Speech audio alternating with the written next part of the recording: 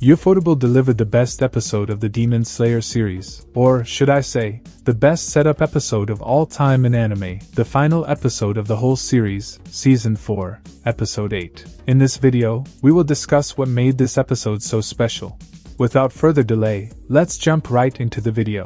From the start of the episode, it was very eerie and creepy. Even Muzan, the demon lord himself, was creeped out. We got to know about the thousands of years of battle between demons and demon slayers. The curse on the Ubuyashiki clan, basically their reason to live was to kill Muzan. The contrast between the demon lord and the leader of the demon slayer corps was insane, in ways it was poetic. Muzan, the demon, was calling Ubuyashiki, the human, hideous. The trash talk was insanity. Ubuyashiki said that if I died, demon slayers would still continue, and if you, Muzan, died, all demons would be wiped out. Muzan, who came with the intent to kill Ubuyashiki, was feeling relief, and the kind Ubuyashiki was the one who was hiding his murderous intent and hatred. He hated Muzan so much that he blew himself away with his wife and children. I mean, their clan was hunting Muzan for last 1,000 years.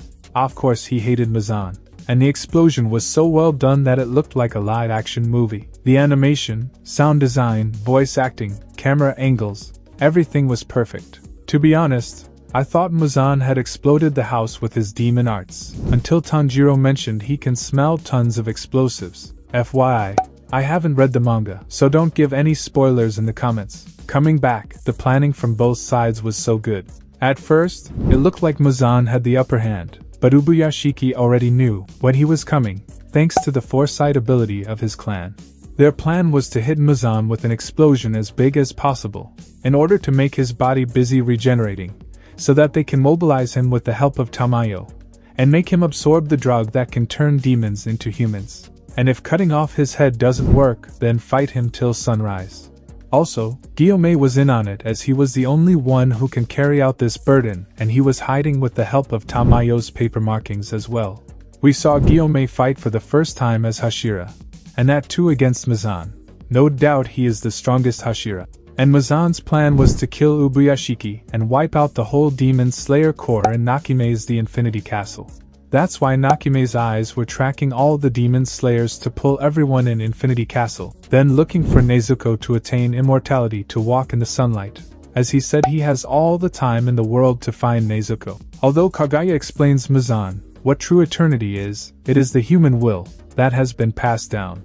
As per plan, Muzan brought everyone in the Infinity Castle. Everyone after falling into the Infinity Castle was freaked out, hyped, angry, or concerned, but my man Zenitsu was so calm, his eyes look almost lifeless. Whatever was in that letter, it has awakened him for real this time. I can't wait to see him pop off. Both sides executed their plan, but no one succeeded, but no one failed as well.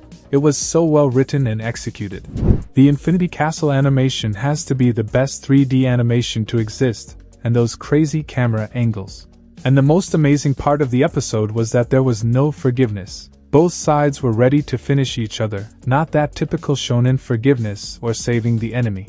Both sides hated each other, and were ready for all the smoke. This was an amazing setup, build-up, trailer, or whatever you can call it for the upcoming movie trilogy. Muzan is so strong that they had to keep him out of these upcoming fights, by making him unable to move. I am sure he will free himself soon, and somehow he will find Nezuko, because there is no way we will have the finale without these two joining the action. Comment below with your thoughts on the episode, and if it hyped you up for the upcoming movie trilogy. Like, share, and subscribe to the channel. Meanwhile, watch my previous videos, and we will meet in the next one.